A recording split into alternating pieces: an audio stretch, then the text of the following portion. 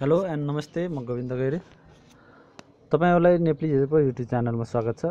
यदि तपाई हाम्रो च्यानलमा नयाँ हुनुहुन्छ भने सब्स्क्राइब गर्न नबिर्सिनु होला। सब्स्क्राइब गर्नुभयो भने मैले अपलोड गरेका विभिन्न टेक्नोलोजी सम्बन्धी भिडियोहरू प्रत्येक सन्डे, ट्युसडे, थर्सडे र फ्राइडे 6 बजे बेलुका 6 बजे फेसबुक, ट्विटर र युट्युबमा चाहिँ हजुरले पाउन सक्नुहुनेछ।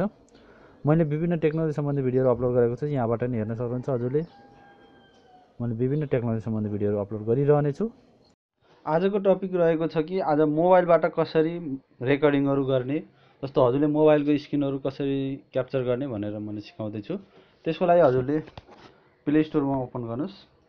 प्ले स्टोर ओपन गरेपछि माथि गएर टाइप गर्नुहोस् कि स्क्रिन रेकर्डर भनेर टाइप गर्नुहोस्। स्क्रिन रेकर्डर भनेर टाइप गरेपछि यसरी धेरै अप्सनहरू खुल्छ। यहाँबाट हजुरले जुनसुकै ओपन गर्न सक्नुहुन्छ। मैले अहिले युज गरेको, मैले स्क्रिनमा रेकर्डिङ गरिरहेको भनेको screen recorder with audio an भन्ने छ। यो अपडेट भनेर आएको चाहिँ मैले अहिले स्क्रिन गरिरहेको छु। त्यस्तै मैले आज हजुरहरूलाई अर्को सिकाउँदैछु कि जस्तो योभन्दा मेरोभन्दा नि राम्रो जस्तो लाग्यो मलाई। मैले यो ड्युआर रेकर्डर भन्ने छ। यो ड्युआर recorder and video edit live भनेको छ।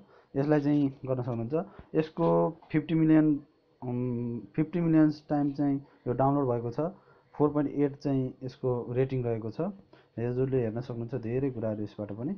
त्यस्तै यहाँबाट रिड मोरबाट यहाँबाट धेरै कुराहरू पढ्न सक्नुहुन्छ कस्तो छ भनेर।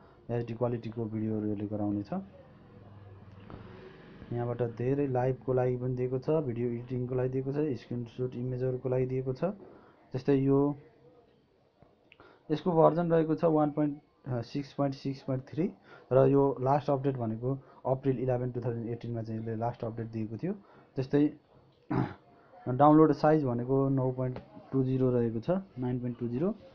अब यसको डाउनलोडर त अहिले मैले भनिसकेँ, 50 मिलियन भन्दा बढीले चाहिँ डाउनलोड गरिसकेका छन्। त्यस्तै यसलाई इन्स्टल गरेर म देखाउँछु हजुरहरूलाई। इन्स्टल गर्नुहोस्। इन्स्टलमा गरेपछि यस्तै आउँछ। एक्सेप्ट गर्नुहोस्। एक्सेप्ट गरेपछि यो लोडिङ हुँदैछ। डाउनलोडिङ भनेको छ। डाउनलोडिङको लागि टाइम लिएको छ। डाउनलोडिङ स्टार्ट भइसक्यो। फाइबर भएको कारणले स्पिड राम्रै छ, चाँडै नै डाउनलोड हुन्छ। यो भेरिफाइड बाइ प्ले प्रोटेक्सनबाट चाहिँ यो भेरिफाइड रहेको छ यो एप्लिकेसन। त्यस्तै यो इन्स्टलिङ हुँदैछ। डाउनलोडिङ हुनभन्दा यसले इन्स्टलिङ हुनको लागि धेरै टाइम लियो। त्यसपछि इन्स्टलिङ पुरा भएर अब ओपन र अनइन्स्टल भनेर दिएको छ। ओपन गरेँ मैले। ओपनमा क्लिक गरेपछि यसरी आएको छ।